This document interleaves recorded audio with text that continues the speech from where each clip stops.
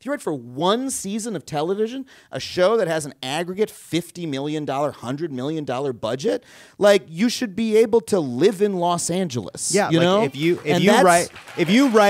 get to create one season of a perfect sitcom that's canceled because of politics, you should be able to take that money, which is more money than you've ever had in your whole life, and live on it even when you fall into a clinical depression that causes you to have a lost year.